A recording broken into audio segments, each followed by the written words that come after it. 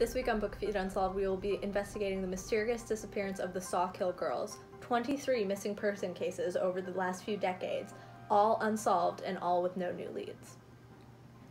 Sawkill? That's an interesting name. It's so that all the girls lived on an island called Sawkill Rock, and that is why they are the Sawkill Girls. So, do you think it's like a family name? Like there was a Mr. Sawkill, Mrs. Sawkill? Madam Sawkill. Madam Sawkill? The first. Maybe. I don't know. Could be. Interesting. It's a little bit of a sinister name. I guess, yeah. A little spooky. Yeah. Ooh. Right. Well, there's a lot to unpack in the tragic disappearances of these young girls, so without further ado, let's get into it. Sawkill Rock is an island off the coast of New England, accessible only by boat or plane. Known for its scenic beauty and old money reputation, the rock boasts a strong legacy of local families who have lived there for generations. Residents work and send their children to its public schools, living a fairly isolated life. Sawkill's claim to fame is its racehorses, bred at the family-owned Mortimer Farm for generations. Locals describe the rock as, quote, small town, friendly, the sort of place where everybody knows everybody, end quote. But this friendly small town has seen an unusual amount of tragedy over the years. To begin, let's go over the most recent case, which occurred just under a year ago, the disappearance of Thora Keller. Your typical high school junior, Thora is said to have been a sweet girl and a good student. In looking at her school records and personal history, investigators found that she was seemingly an untroubled girl. She got along well with her family and friends, and is said to have been an aspiring writer. Wasn't that just always the way? The writers. The writers, yes, but the good children, the unassuming. I would like to think that any child that gets abducted is innocent. Yeah. But it's always the good ones, you know, the good ones die young, as they say. Where is that from? I Billy remember Joel? hearing it in Jimmy Neutron. It's a Billy Joel song. Is it? Yeah. I remember hearing it in the episode of Jimmy Neutron.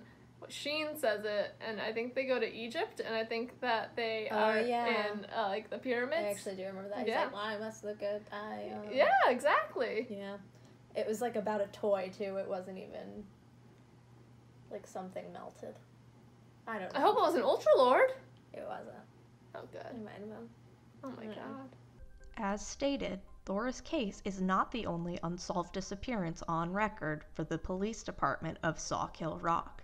In an interview, Chief of Police Ed Harlow confirmed the Rock currently has 23 missing persons cold cases, all dating back over the last century, all young, local girls like Keller. Harlow refused to answer any further inquiry on details of those other cold cases or make a statement on whether or not progress is being made to locate the lost girls. Harlow has said, quote, there are wild animals on our island, not to mention very dangerous areas on the cliffs where the ground can give way without warning. Please, to all our young people and to any visitors, do not go wandering in the woods after dark. What type of wild animals are there on this island? Horses. Evil horses? It's New England. They probably have like black bears. Ooh, black Maybe, bears. Ooh. Squirrels. We got some I- ghouls. Ghouls? Ghouls. Ghouls. Ghouls. Got a pack of ghouls running wild on Sawkill Rock? They might. That might come up later. Oh my. Stay tuned. That being said, if all these cold cases truly are nothing more than tragic accidents, where are the bodies? What really happened to the Sawkill Girls, and could their disappearances be linked? Let's get into some theories. The first theory, and one widely believed by the residents of Sawkill Rock and the Sawkill Police Department, is that Thora, and perhaps many of the other girls, simply ran away or fell from one of Sawkill's numerous dangerous cliffs. It continues to be debated if these were suicides or fatal missteps. And how many girls are we talking about here? 23 over the past few decades. 23 is a lot in so many years, you know? Yeah, and not to be super sinister, but the 23 are only the ones we have records of. Yeah, 23, too many to be slips. I mean... I'm gonna say that. Also, if all 23 were slips, you'd think we would have at least one body. Yeah. Maybe they should put a fence up around these. Do they have a fence? A fence around the whole island. Well, on the cliffs, you know, like a little barrier. I'm pretty sure a guardrail. Cliffs. I'm sure there's guardrails at the residential parts anyway. Yeah, I think maybe they should invest in some more infrastructure. I did think it was interesting that they mentioned that these girls might have run away, because I feel like running away when you live on an island has to be especially difficult. You would have to run away coinciding specifically with a ferry. Yeah. And I can't find any... You have to buy the ticket to the ferry. Yeah, and then somebody sees you on the ferry, at least, or there's some sort of record, especially with this latest case, Thora Keller, like, there must have been some sort of receipt transaction. Yeah. We're living in an age where everything's recorded, and we have access to those records. It's a tricky case. It is, indeed. Unless she swam to shore. Maybe they're all strong swimmers. Maybe. Those perilous cliffs. A little swan dive right off.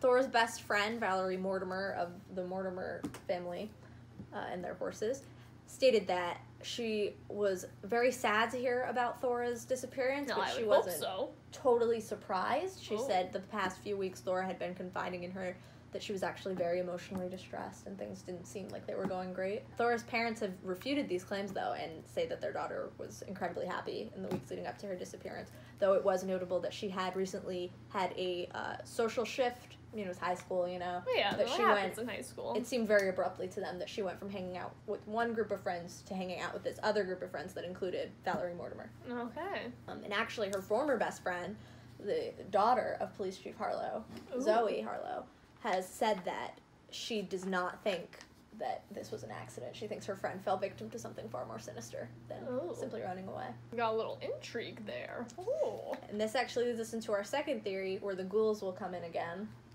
Perhaps. That's what we need. Okay. The ghouls. This leads us to our second theory, which is admittedly a little more fantastical. Resident Grayson T. reported for a local run on the story that his friend Thora had shown a great interest in local legends of the Collector, a beast hiding in the forests of Sawkill Rock. The rhyme states, "Beware of the woods and the dark, dank deep. He'll follow you home, and he won't let you sleep." Ooh. I like a good rhyme. I do like a good rhyme as well. It's pretty creepy. A little bit. But is it enough to... I mean, a rhyme. I mean, obviously, I am a fan of this theory. I don't think that's going to hold up in a court of law. No. The 23 missing bodies might. Not without any evidence. Innocent until proven guilty is the motto here in this country. True.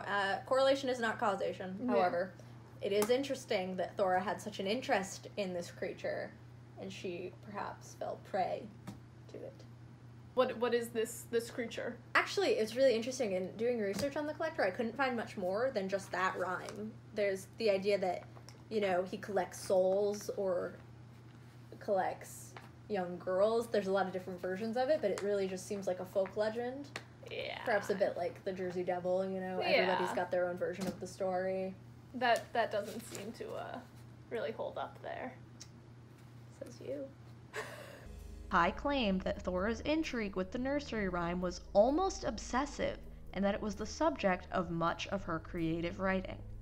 Is it possible Thora Keller fell prey to the beast with which she had been so fascinated?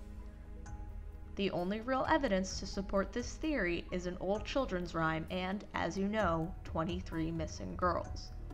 While there are no eyewitness accounts, and most of Sawkill's population is ready to write this off as their own urban legend, the fact remains: no bodies have ever been found. The third theory was posited by former best friend Zoey Harlow and is possibly even more of a conspiracy than the last. Harlow, who is the daughter of Police Chief Harlow, believes that Thora's disappearance, and maybe even all the missing girls, can be traced back to the Mortimer family. in the months leading up to Thora's disappearance, Zoey claims that her best friend suddenly began acting strange and out of character. It should be noted that no such claims were made by Thora's other friends or her family. Though her parents did agree it was strange, Thora abruptly cut ties with Zoey and changed friend groups entirely. One member of her new social circle was Valerie Mortimer. See, there's emotions involved there, and high school emotions, which are very intricate, you know, the old best friend and the new best friend, and they're not gonna get along. Looking at the list of missing persons dating back over the past 100 years, it is possible to see the potential correlation Zoey Harlow relies on so heavily in her accusation. The Mortimer family is notable for their unorthodox legacy. A total matriarchy, ownership of the horse farm, and connected fortune has been passed down from mother to daughter for generations. The current holder of the estate is Lucy Mortimer, who inherited it from her mother, Sylvia. I don't know what they did, and I don't know why they did it, but I know they did something, said Harlow. Grace Kang, who disappeared in 2002, was another friend of Valerie's. Ivani Mishra, last seen in 1994, was a known associate of Val's mother Lucy, as was Fiona Rochester, who disappeared in 1986. Of course, for such a small island population, one would not say that this is completely out of the ordinary. That does actually bring up an interesting point, though. While we're talking about the Mortimer family, I did find a really interesting local news heading. This is not super related to Thora's case in any way because it didn't happen until she'd been missing for quite a long time, but it seems like they recently hired a new family to be their housekeeper. Well, the mother is their housekeeper, and the daughters live on the estate with them. It's the Althouse family. And apparently their arrival caused quite a stir among the local Sawkill population. Oh, really? What happened? Daughter Marion Althouse was offered a ride on one of the Mortimer horses. Well, I hope she had some experience, you know, just let anyone climb onto a horse. I don't know, because the horse threw her. Oh, and that's no fun. It caused a big scene. I couldn't find any. She is okay, I know that. Oh, that's good. An eventful arrival at Sawkill Rock. Definitely. Yeah, so it's just some local news. Local news here on Bookfeed Unsolved. Bookfeed Unsolved updates. All right, and that takes us to our fourth and final theory for today: aliens. Oh, God. I'm just saying. I know what you're thinking, but hear me out. This myth of the collector, who just, you know, these bodies vanished without a trace. Maybe they were brought up to space. Maybe they were abducted. I think it's plausible. I think that the collector legend may just be a coping mechanism for these people. You know, you have these people going missing. It's traumatic. You need an excuse. You create a story around it. It's human nature. I think when generation upon generation of local people are telling this story with reverence and, you know, holding it dear. Are they? Maybe not in the case of, like, the teenagers in town. You said it yourself, it's always the innocent who get it, you know? Maybe they should show a little more reverence for this thing. I think that that's a little far-fetched. I mean, it's all a little far-fetched. All the details of this case remain murky. We may never truly know what happened to Thora Keller and the other Sawkill girls. Until more compelling evidence comes to light, the case remains unsolved. Hi guys, thank you for watching this little fun skit spoof of Buzzfeed Unsolved, Bookfeed Unsolved. We hope it wasn't too bad and that you enjoyed it. Really sorry, Ryan and Shane. We did this video to promote this book, Sawkill Girls. So if we have intrigued you as to the mystery of the Sawkill disappearances... Of course we did. Because we did an amazing job.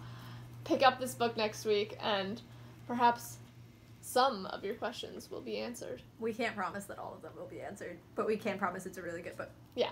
Very good. Alright. Yeah. Thanks for watching. Thank you. Please like and subscribe. Yeah. See you next time, maybe, with another book. Oh, God. Thank you.